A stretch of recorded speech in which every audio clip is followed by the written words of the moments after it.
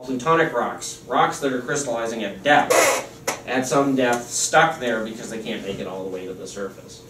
So we also have fancy names for this. We call them intrusive if they get stuck, and we call them extrusive if they're at the surface.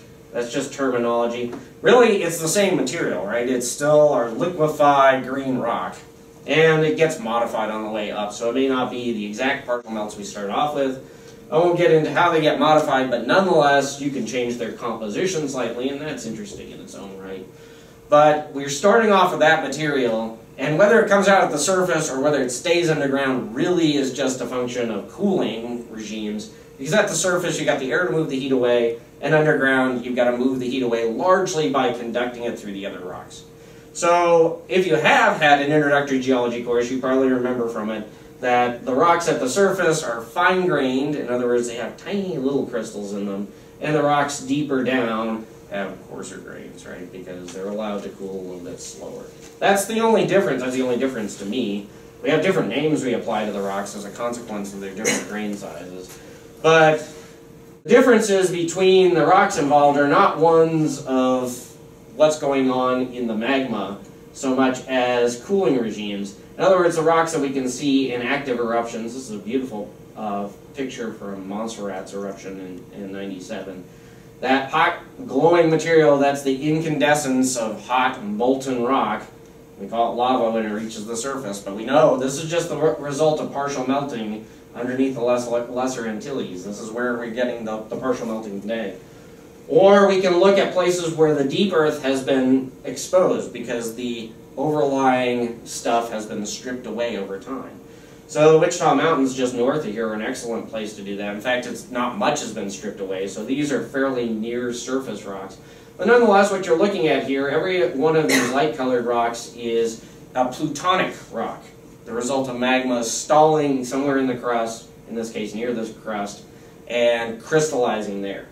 And we want to ask questions. We want to know what this area looked like when it was like this. What were the Wichita Mountains like when they were actively erupting? And they were actively erupting. There are large packages of volcanic rocks there still preserved as well. So we know that we had magmas making it to the surface. We know we have magmas trapped in the subsurface. And we want to ask the questions, okay, well, what are these things about? How do they relate to the partial melting that's going on beneath? How are they telling us about the Earth and its behavior during that time?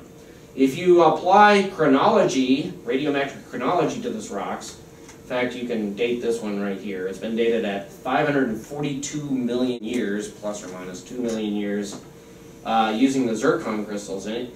You know what part of the Earth's history you're dealing with, and that's actually a fun time in Earth history. That's when life is really growing abundantly in the marine environment at that time. But onshore, we're getting lots and lots of exciting things going on in what's now southern Oklahoma, due to the fact that we stretched the crust there and caused decompression melting of the mantle underneath, producing all of these rocks that you see there. How are we going to get to this information? I mean, there's all sorts of information out there on a number of scales. There's mappable information in the sense you can walk around and say, well, the pink rocks are here and the dark rocks are here. I actually get my daughters to do this kind of work. My daughters are 7 and 10 years old, so they're not, advanced scientists yet. But they can tell the difference between a pink rock and a black rock really easily. So I can send them out here and I go, go stand on a pink rock for me and I'll come map you in. And that's really easy work for them to do it. They think it's great. They think that's all I do, but they think it's great. So, yeah, Daddy, you're going to do more pink rocks today? Yep. Doing more pink rocks today. But nonetheless, that's very helpful information. Spatial distribution, its relation to how it was put into the Earth to begin with, and its relation to how the Earth is being dissected today, because there's streams running down through here, and you can see fracture sets coming through here as well. That's all important information. I want to take us back to the lab, so if you would take some of these samples in, what kind of questions would you ask?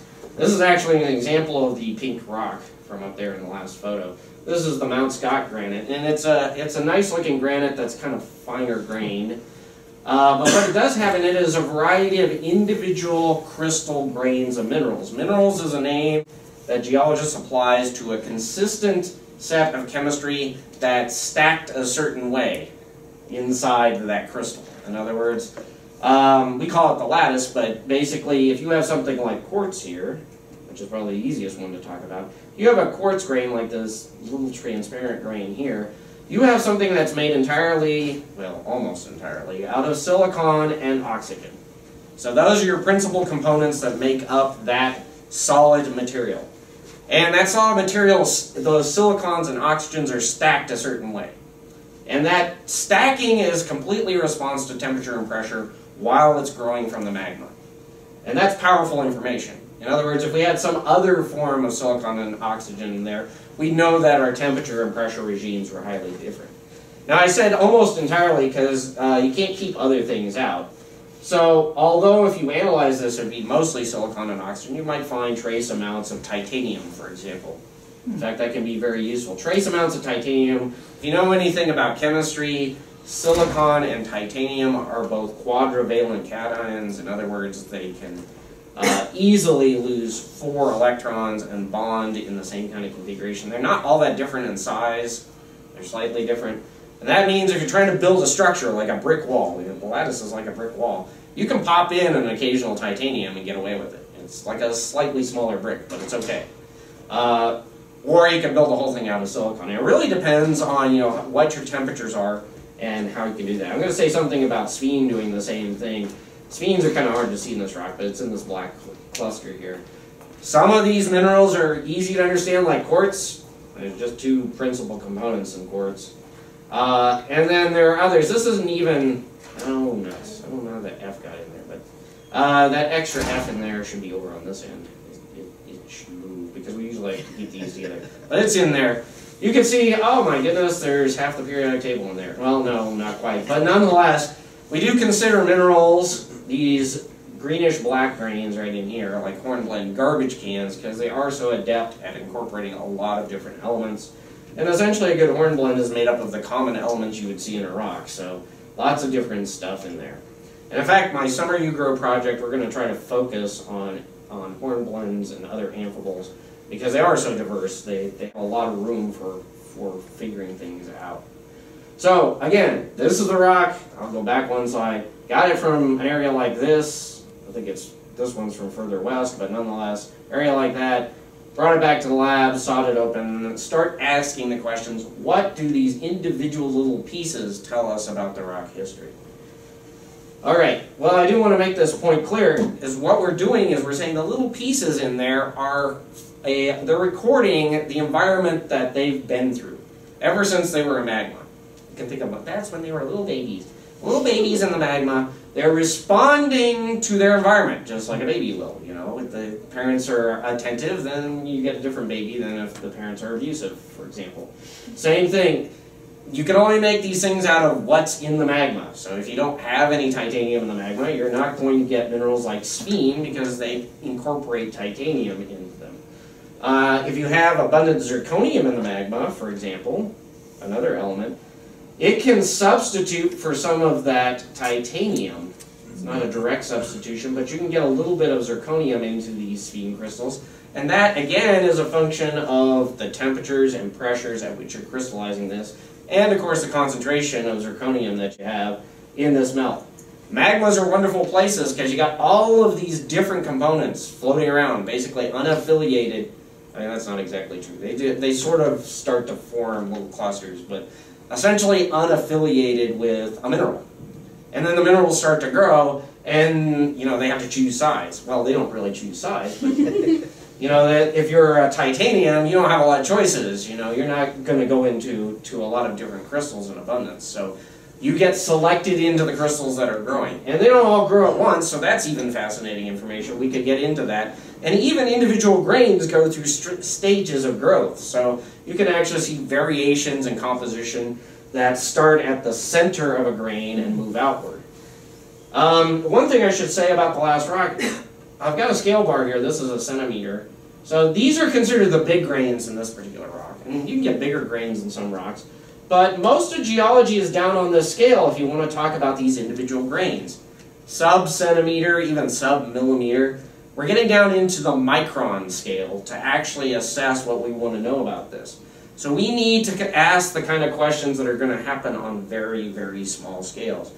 Fortunately for guys like me, the last 30 years in analytical chemistry and analytical geochemistry have been focused on getting us to smaller and smaller scales, and we've greatly benefited from that. We have to ask ourselves, if we want to ask questions about, how much zirconium do you have? Well, then we need to be able to identify what elements are present in our minerals. And again, let me just stress this. If you look at the, what we call empirical formula, the chemical formula for a good sphene crystal, you don't see any zirconium in there because it's not a major component. You're never going to fill all of the titanium sites with zirconiums. That's just not going to happen. It can't work. Dr. Brink would actually, point to a phase diagram at this point and say, you can't do this. You can't put that much zirconium in there. You can put a little in there, again, because it fits, it just doesn't fit so well. If you want to know that, then you've got to have tools that are able to say, hey, there's a zirconium atom. Actually, there's, bajillion zirconium atoms in here, as opposed to 2 bajillion zirconium atoms in here. So we need tools that will let us do that.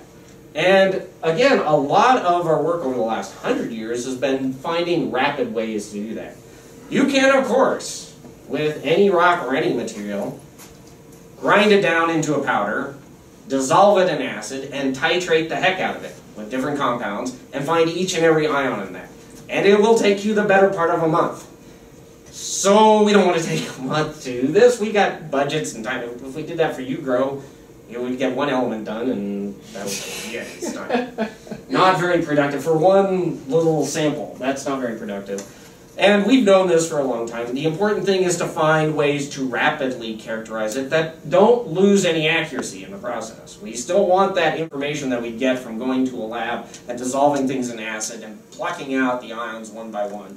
If you've had an analytical chemistry class or have been exposed to this at all, you've done some of these experiments that allow you to say, oh, yeah, I know exactly what ions are in there. So there are some powerful physical tools that we can use to get around having to do a lot of work. And this is the principle behind many of them. The principle I'm going to talk about first is basically energy spectrometry.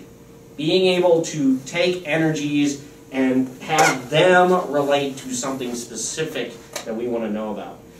So it starts with this. It starts in the atoms themselves. So one thing that's really neat about each of the elements on the periodic table is they have their own individual electron structures. And that's just a consequence of their attraction to the nucleus. So a hydrogen is different from a helium because it's got a different electron structure. You can tell it's different from it. What we need is a tool that allows us to say, oh, which electron structure are we looking at?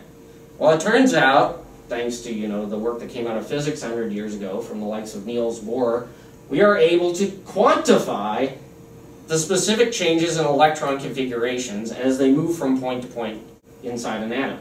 Now at room temperature, which is going to be 273.15 degrees K, we're close.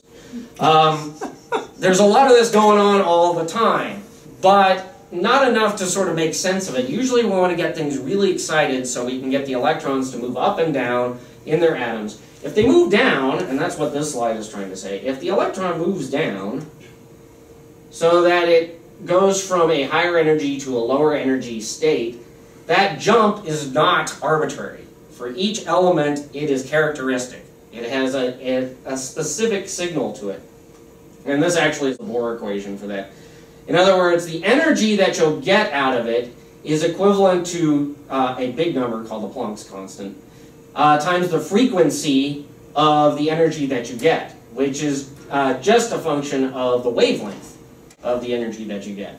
And this actually builds on Einstein's other Nobel Prize. Everybody knows he got the Nobel Prize for relativity, but he also got a Nobel Prize for the photoelectric effect, which basically says that you can apply light to materials and get electrons produced from it. This is exactly what he's talking about. The antithesis of that is true. If you get the electrons to move, you get light. In fact, that is light. That's what Maxwell was saying. So the fluorescent lights, the projector, we got electrons moving, therefore you can see things. That's what's happening. Well, it turns out that we're getting highly specific movements that we can use to characterize what's in our light sources.